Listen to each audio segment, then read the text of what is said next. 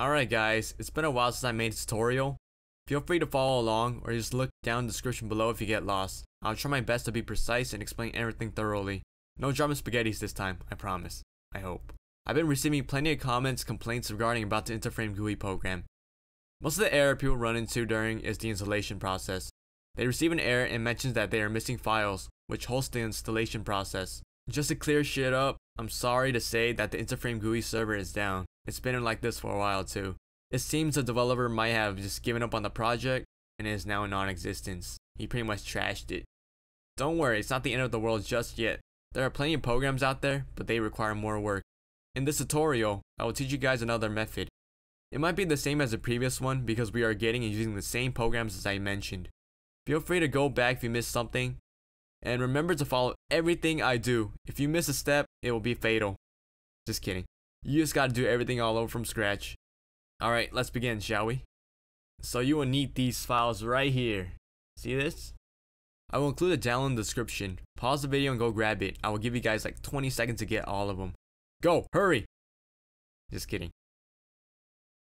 In this file right here, it will include everything you need that I compressed myself. You see how nice I am?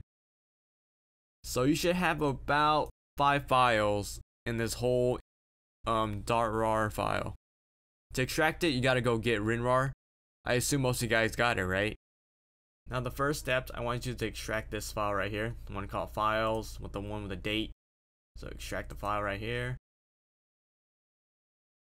Go inside of it. Open that up. And install AVI synth. Should I do it? Why not? Oh, remember, if you're on a Windows 10 or Windows 8, make sure you run as admin. So click agree. Yeah, okay, yeah. Click check all these. I'm not gonna press next because I already have it, so there's no point. But after that, you should be good. Now I want you to extract the MGUI file. Extract that. And you should get this.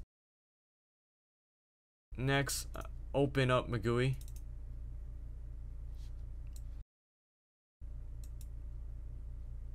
And you want to go to options, update. They want to check all these. So you just right click. Oh shit. Well, I already have everything updated, so there's no point. But yeah, you should get prompted with an update. I don't have it because I already have all the updates. If you get an error or message, just ignore it. So once it updates, close the program.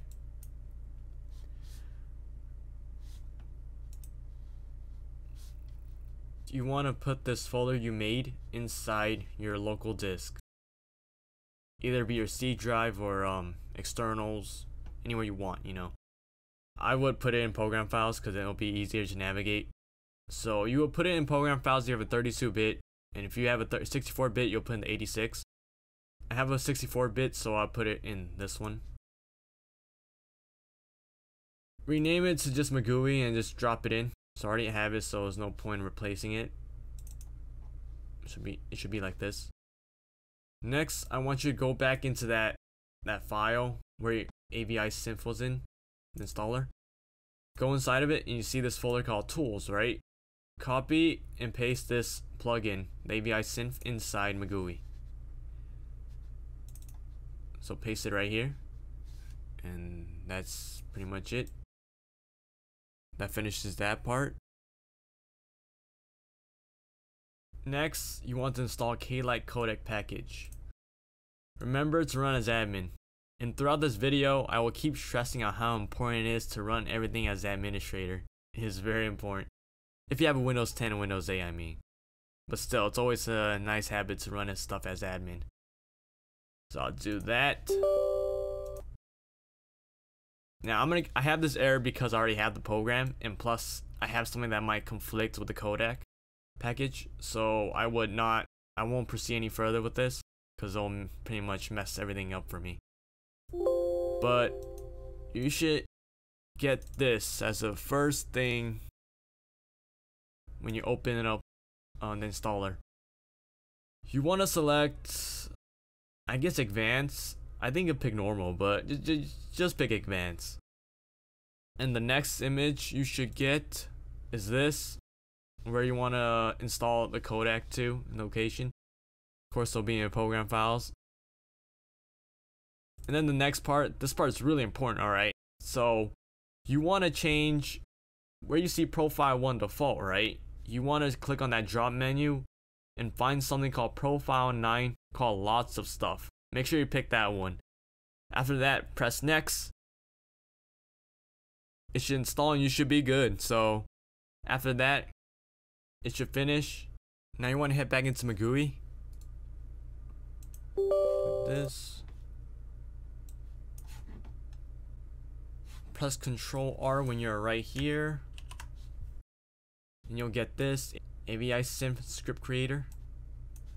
Press Config. You'll get this pop-up. This should be blank. What I want you to do is copy and paste the script that I have in the description below. Remember to change the cores, the number of cores your processor has. If you have no clue how many cores you have, a simple Google search of your CPU will tell you.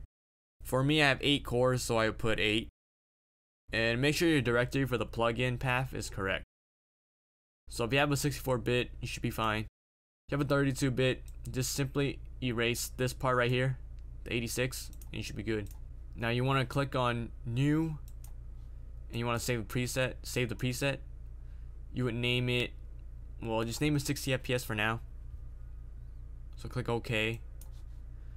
Now you want to head over to the extra setup, and you want to make sure this is checked. Prefer DSS2 over direct show source. If this is grayed out, I want you to close MGUI.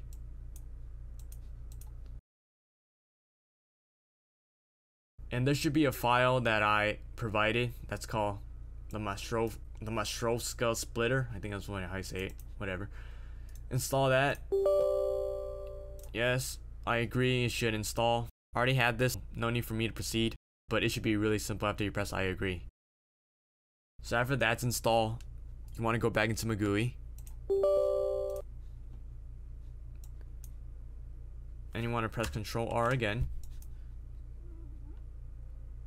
Go back into config. And go back into extra setup.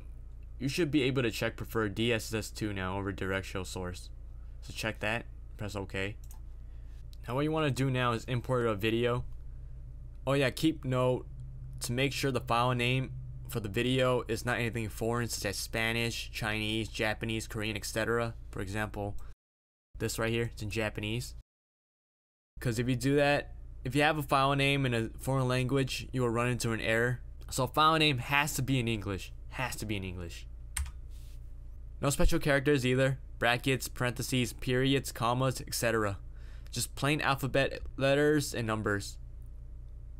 For the sake of this tutorial, I will use, let's see what I have. So I can't use these. I think I have one on my desktop already. Let's see, where is it at?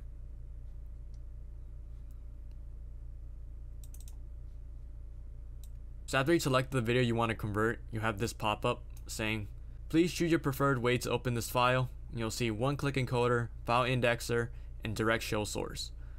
The one you want to choose is direct show source. So after you click that, it should load, and you'll get this. You'll get a preview screen. Once you see this, you should be good. You just gotta close this. After that, you want to click on save.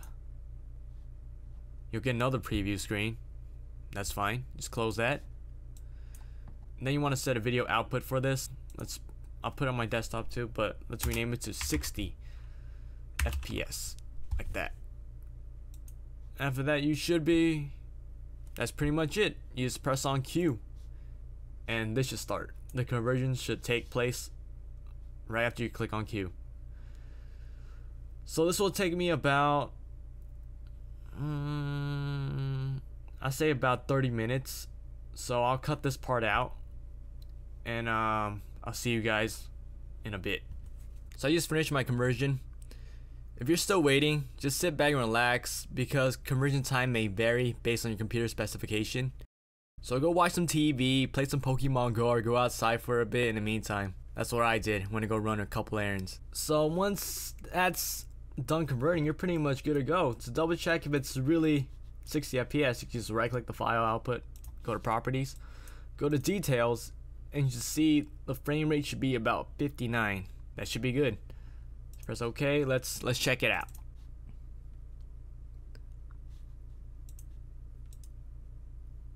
Wait, what? The video, it doesn't have any sound or subtitles in it. Well, this is the next part. This always happens after you convert a video to 60 FPS. So let's get out of here. Now you want to go inside the folder called MKV Toolnix.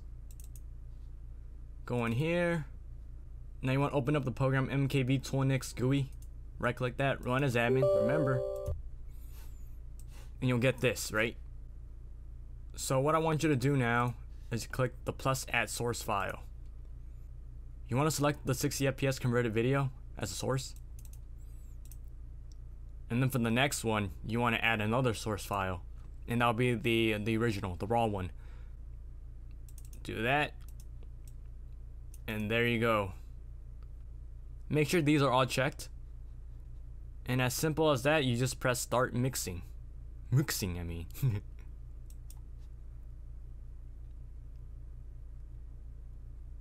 And there you go. See? There's sound now. It should be pretty fast too. The conversion, it shouldn't take more than 10 seconds. Yeah, for me it was like an instant. And this will give you the final product. Let's go to a cool scene.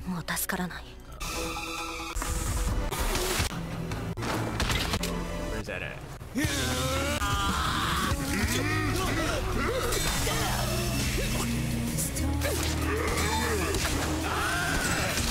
Pretty cool, right?